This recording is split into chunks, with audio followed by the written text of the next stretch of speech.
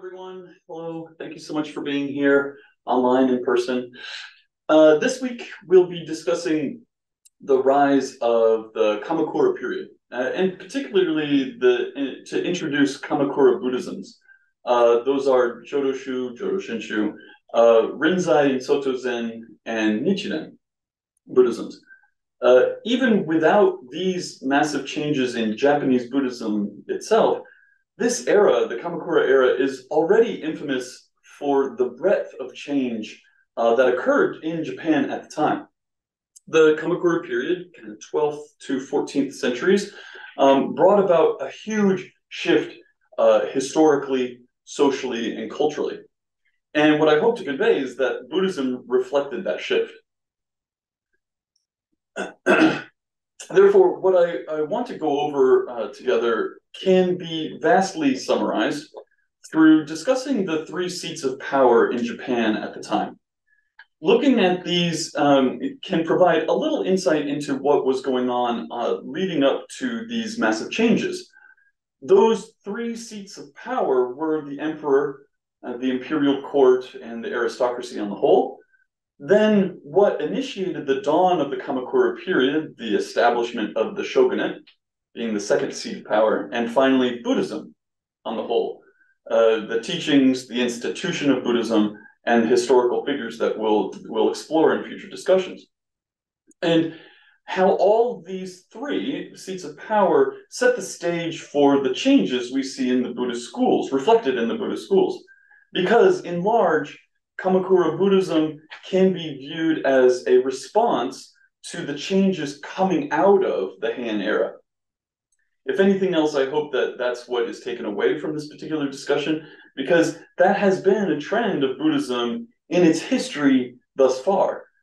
It's shifting to the needs of leaders in society up to this point in large part, but now more to the needs of the people. And the developments in new schools of Japanese Buddhism are emblematic of that tendency to adapt and shift. As you might imagine, there has been a lot of history since the last time, since our last discussion of Saicho and Kukai's trip to China. That was the end of the 8th century, start of the 9th. And so nearly 250 years has gone by, and that's almost, that's longer than America's history as a country. And how much we've changed. So there's a lot happened in Japan. And again, I can't go over all of it, so I won't. But for the purposes of moving along, thank you. A little bit about the Heian imperial court. During this period, Japan saw, again, from our last discussion, we saw a huge influx of culture and government, poetry, art, architecture, religion, and most as cultural imports from China. But by the beginning of the 10th century, Japan cut ties from China's influence and spends the next 200 years in relative isolation and peace. We'll call it peace. And this led to somewhat of a stagnant, but an insulation, I'll say, of the Japanese culture.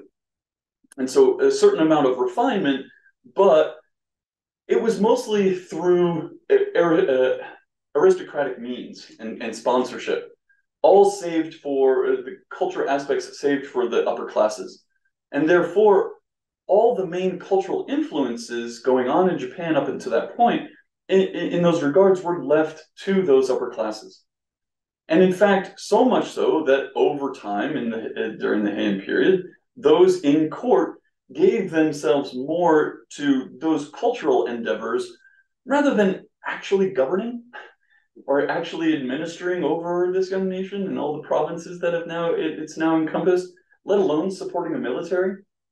So over the length of the Heian period, it's more obvious that there was a disconnect between the aristocracy and commoners of Japan. And over that time, resentment started to grow towards those in the capital. For a young developing nation, not controlling, not administering over a growing wider geographical area made up of numerous provinces would have let some of the more distant ones much more to their own devices. And these provinces in various areas of Japan would be growing, population and otherwise, as was their wealth and education, and status, etc. The trend on the whole over the Han period could be seen loosely as a growth of the middle class, trying to take it out of the Western concepts of what we think of as a middle class, but and maybe even just kind of the starting of a middle class, or maybe even more generally, some sort of social mobility, which was not as present before. And so these provinces became powerful in their own right in this growth, and Japan was still fairly volatile and dangerous. And folks still needed means of protecting their lands, their goods, themselves, and welcome in the early concepts of a held militia, a warrior class, and yeah, eventually samurai. This was still a very clan-based system in these provinces, and duty and loyalty prevailed as the main causes, and many of you can kind of label as Confucian ideals. But back in the court, history stuff is happening. There's power plays of all sorts for vying for the role of emperor. The Fujiwara clan is controlling the court behind the scenes, but mostly it's all just oligarchy stuff going on, albeit for vying for control in different ways. Again, a lot of history there, but that's all in the capital, in a place presumably far away from most Japanese. If you were any other Japanese, you probably don't care what's going on in the capital. You worry more about your own community and your town and your clan, your own needs. And that's how these provincial areas started to really develop. And by the 10th century, the provinces of the Kanto area here on the west side, the green areas, had grown in their power and consolidated some of that power, and sufficiently to hold what would become a substantial army. And up rises the Minamoto clan. And there's another clan, the Taira clan, and they're over in red on the west coast. And they fought each other, and the Genpei War happened, and there's other historical details here. But in the end, the Minamoto clan comes out on top. And I bring all that up for context, yes, but really to bring up this guy. This is Minamoto no Yoritomo. Yoritomo is a character, again, historical details. Chiefly in my mind sticks out that he killed a lot of people, mostly kind of competition, or what he thought might be competition. Anyway, but what you really need to know about him is that he's the Minamoto general who would become shogun. And he is what embarks the Kamakura period with his installation of a parallel military-based government system that he housed in the Minamoto capital of Kamakura. And just as an aside, Kamakura would be, if you can see the little two, you see the big kind of inlet of water. That is the Kanto area. Tokyo would be at the northernmost tip of that, and Kamakura would be just west of that number two. No, I'm sorry, just east of that number two. So in the big inlet there. So pretty far from Kyoto, which would have been near number 12, which is very, very much dead center of the map there, if you can see that. It's in the blue. It's in the blue. Yes, thank you. Sorry. Yes. And this the advent of the shogunate brought on huge amounts of change. It was a complete revolution in all aspects of Japanese life, not just political, social, moral, religious. It should be noted that there was ideas of revolution already brewing. A somewhat stagnant 200 years of isolation might do that. But change was coming, and his rise to power was the spark to the powder keg, to say nothing of massive plagues and disease and a lot of other catastrophes, but I digress. Perspectives were changing. The lower classes had more opportunity, more aspirations. They wanted more agency.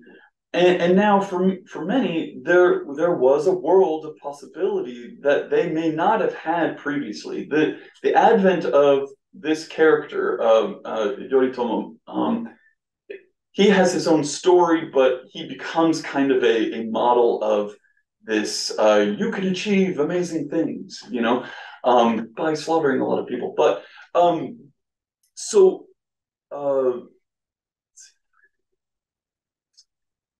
okay. And for Buddhism's part, the court's power was waning and seen as both Tendai and Shingon, and in fact, all of the other remaining Nara schools were at the service of the court. They too, generally over time, fell out of public favor. All that Buddhism was inaccessible to the common Japanese.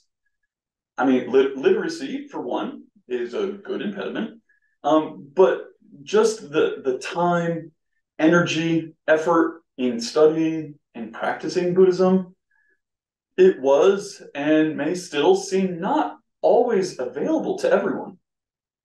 And like most cultural phenomena of the time, it was reserved to the elites. And this Kamakura period shift changes a lot of that.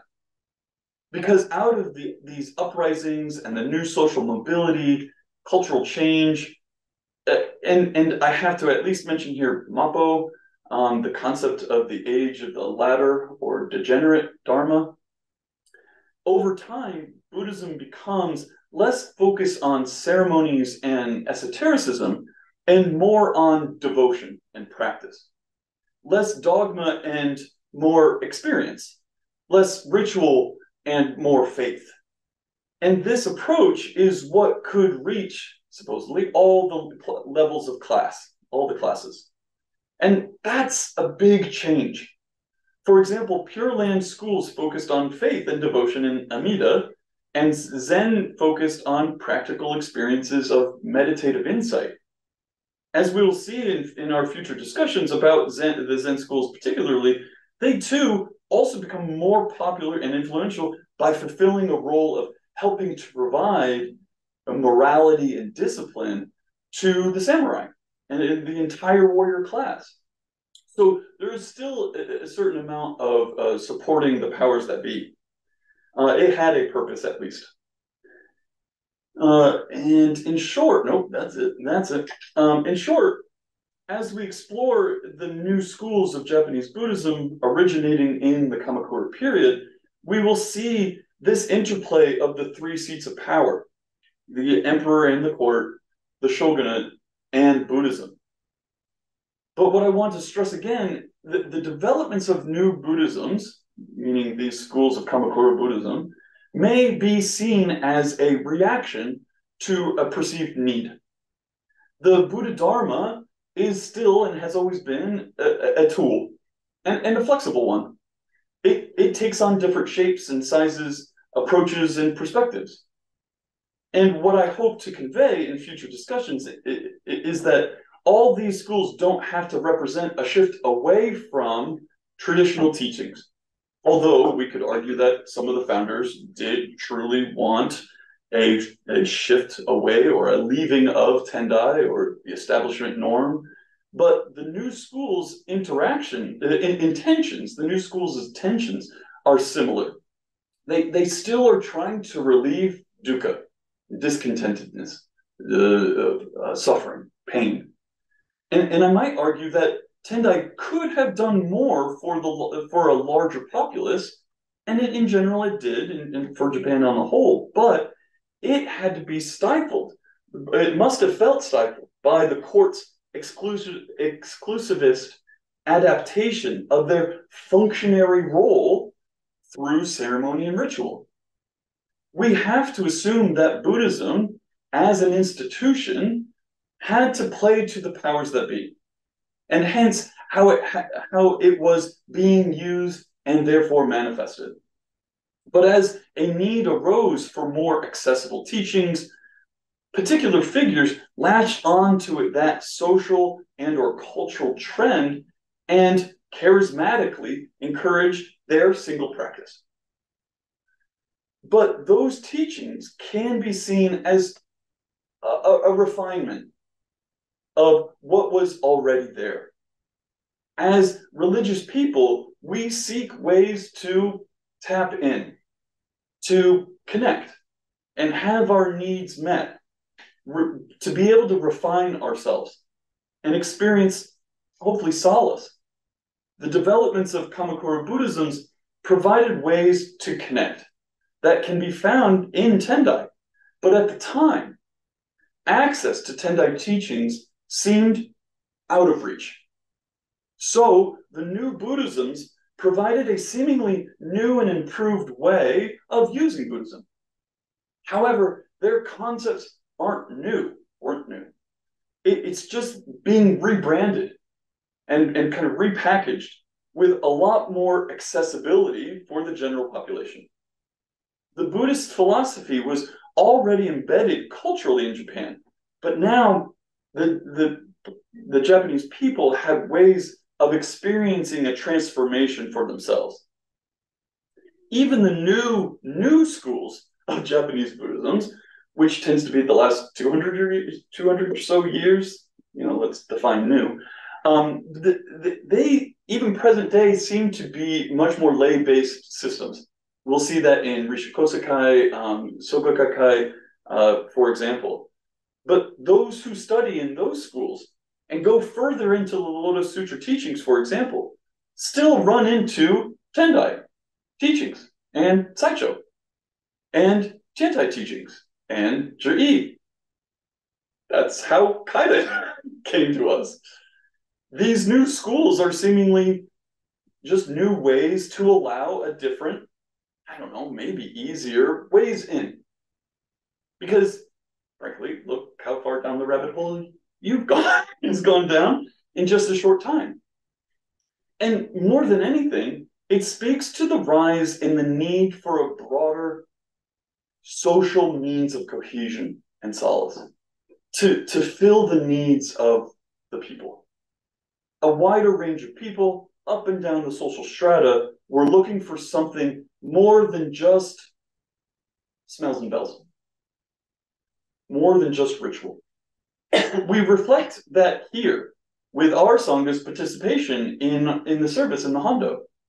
Based on American sensibilities, and we could always argue about where those originated, but it would not feel, I presume, as engaging to just sit and watch those in robes do the service being done. And yet, despite the huge Kamakura evolution that we'll be discussing in the next several months, in Japan's approach to Buddhism, in an overall laicization,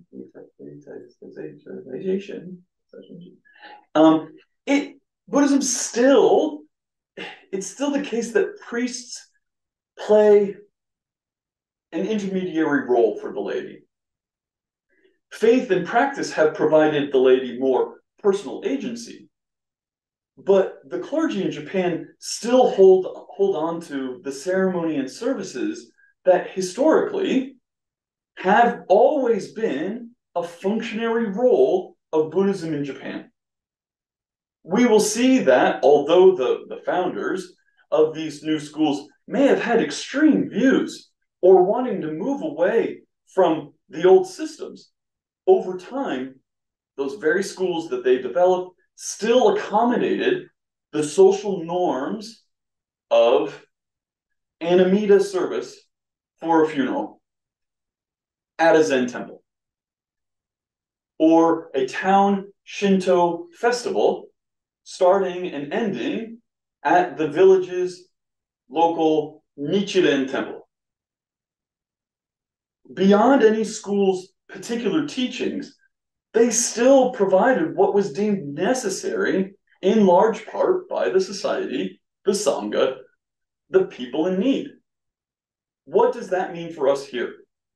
I might assume that many of us don't necessarily think about what role the Buddhist teachings have in our society, to say nothing of what role clergy, Buddhist clergy, has in America. Maybe you do, but at least I do. I certainly do. Call it an occupational hazard? No, no. This is my avocation, so it's not an occupational hazard, I guess, because it's not. It's an avocation for me here. It's something that I do. Sometimes I wish it could be my vocation, my job. Sometimes I do wish it could allow me to do this full time. And sometimes that's what it's like for many priests in Japan. Now, many hold outside jobs outside the temple, but for all intents and purposes, their role as a priest, it's a job. And Tendai Shu in Japan is seeing the problem with that concept in their society over time. But societally, historically, that's the role it's acquired there. Here, it's a little different. And frankly, this is why I love studying with Monshin Sensei.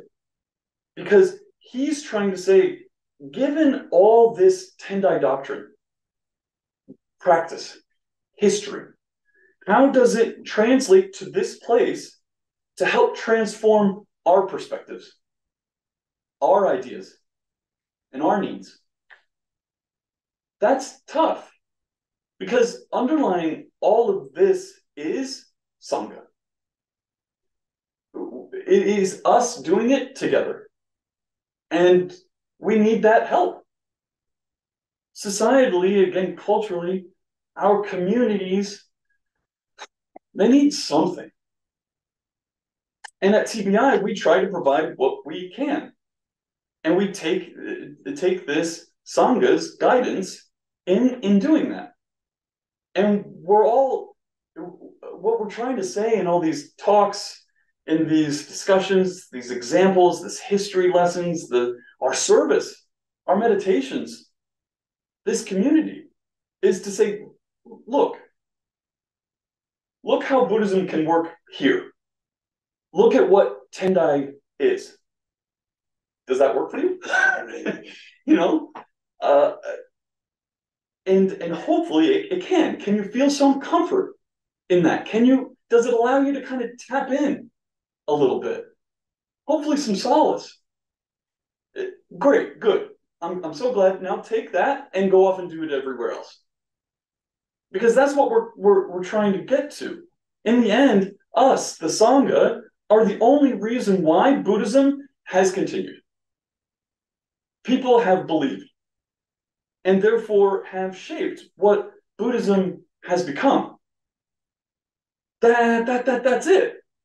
That it has become what it has needed to be, and it will continue to do so. And therefore, what I put onto you is, as you consider all the information we tend to give to you every week, and man, do we work hard on it. We're just, how can we understand where Buddhism and Tendai have been in the past so that it can be our rudder for how to move forward? Because here we are in this place doing this thing where everything else around us is seemingly out of control.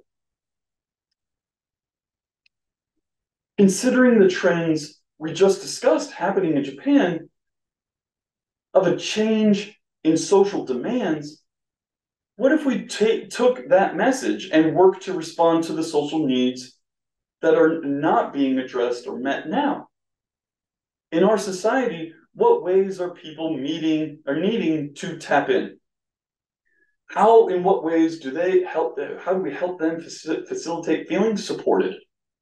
To have a community, to feel solace. As a priest, what role do I have or we have to play in that? Or not? I mean, should we help facilitate that? How? As I take a look take these looks back at time, it provides glimpses of ways to figure out the direction forward. But ultimately, it's still up to all of us, the Sangha. We all help determine what role Tendai plays in our steps forward. And considering its past, what is it's going to be its future. And frankly, let me know.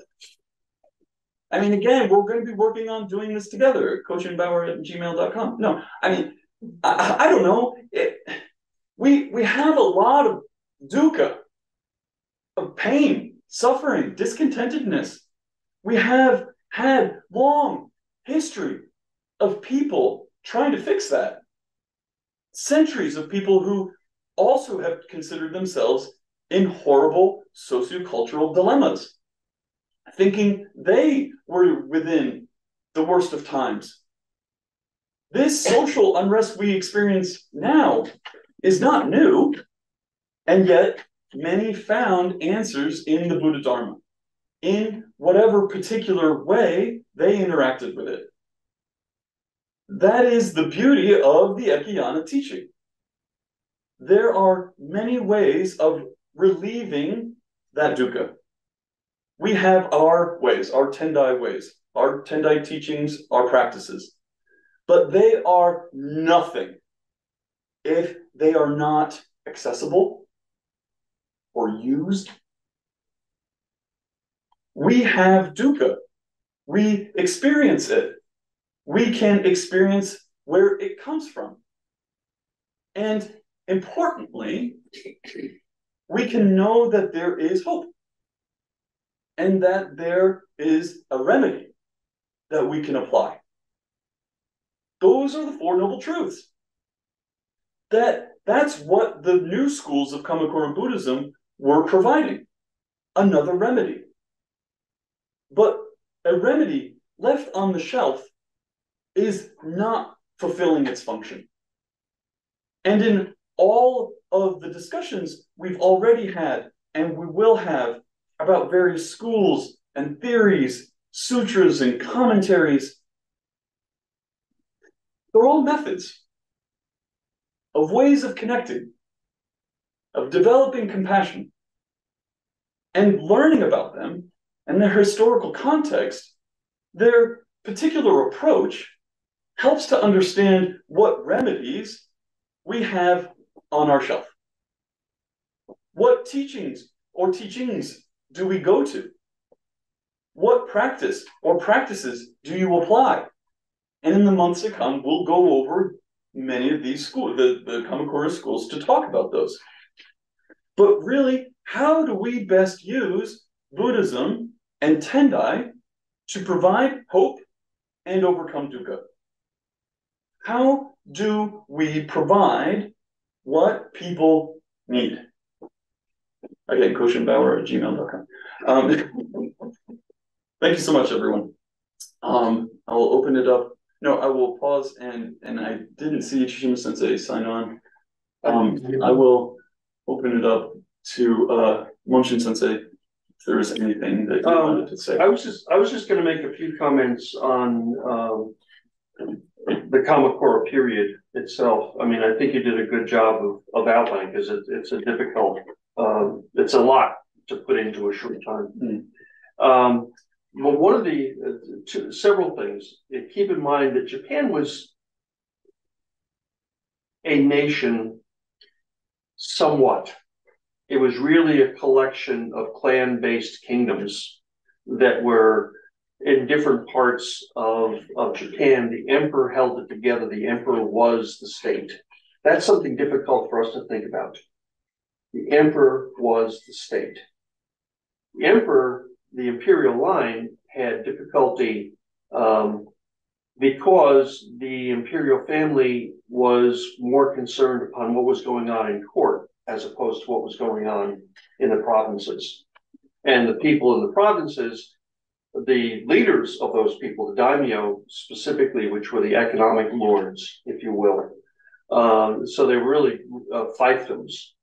The economic lords were really needed to meet the needs, and hence the shogunate, which was shogun literally is a military government. The emperor did not have an army. The shogun was the army and the militia, and in many cases there's a Tishima Sensei, and in many cases the civil authority. And so we can think of the four main islands as Japan on one hand, but in reality, they really were composed of smaller units that were these economic fiefdoms. And the money the rice would have gone to the daimyo. The daimyo would then support the imperial family, but the shogunate, the military, was responsible for collecting it and distributing it, etc. So that's one of the things to keep about. When we're talking about the three gates of power, the imperial family, the shogunate, and Buddhism, you have to keep in mind that Buddhism wasn't just a temple here and a temple there. The temples owned enormous tracts of land. So the Buddhist temples, in and of themselves, were an economic power. So you had economic power in the emperor, you had economic power in the shogun, you had economic power in the temples. So it wasn't just that Buddhism was sort of hovering over all of this, they were integral to this power relationship by virtue of the fact that they owned land. They would rent the land out to farmers. They were the landlords, essentially. They would rent the land out to the merchants. And when Koshin was talking about the middle class, what it really was a development of the merchant class. And Japan had a caste system that began shortly after this, during this period of time, the Kamakura period. And the merchant was a caste in and of itself. So you had the shogunate, which were the military governors, the military in general. So when someone was a samurai, they owed their allegiance to a particular shogun, a particular clan within that shogunate. When you had the imperial family, the imperial family really didn't have power at all. So as he said, when the imperial families, the importance of the imperial family began to wane, then Tendai, because of its association with the imperial family, also began to wane. And then you had these other schools, such as the Zen schools, that saw themselves as now meeting a need to the shogunate. You had the Pure Land schools meeting the needs of the laity because of faith as opposed to practices, et cetera, et cetera. And so I'm glad that he did this one session just upon the external factors that led to the development of the schools, because I think too often, and I'll be addressing this tonight in a Dharma talk, I think too often we see the schools developing as ideas and fissioning off, when in fact there were external factors that led to those schools' development. And we don't often put enough emphasis on those external factors. The same way that Tendai became dominant during the beginning of the Heian era, as a result of an emperor had a child who was sick. The Tendai priest cared for that child, did a ceremony that was perceived as helping the child. There was disease, there were natural disasters. Mikyo, the esoteric practices, were seen as a protection to the state. It wasn't just for someone to do it for their own purpose, it was protecting the state. We don't have that concept. It's a totally different foreign concept to us. So we have to sort of put ourselves into that period of time in which the esoteric practices were for the benefit of the nation. The Buddhists who were practicing were not doing it to teach meditation so that we would be calm and less prone to flying off the handle. They were doing it for themselves so that they could function. They weren't out teaching meditation to everybody. That's really a 21st century or 20th century at least notion. So when we think of Kamakura, and begin looking at the schools, and I guess you're going to do Pure Land next. We begin looking at the schools, recognize that they didn't come out of the ether, they came out of external conditions which were ripe to make them develop. Okay, so that's what Koshin was doing this evening. Ichishima Sensei, we see that you joined us. Did you have any comments on this evening? Thank you. Well, the Kamakura period is very interesting period. Most of the Japanese Buddhism, like Zen and Honen's, Amitabha worship, or Shinran's Amitabha worship, etc., and Nichiren, etc. They are, I think, grown up from Mount Hiei. If you visit Daikodo lecture hall at Mount Hiei, right above the Konpon Chudo, there are many founders of Kamakura period's predecessors.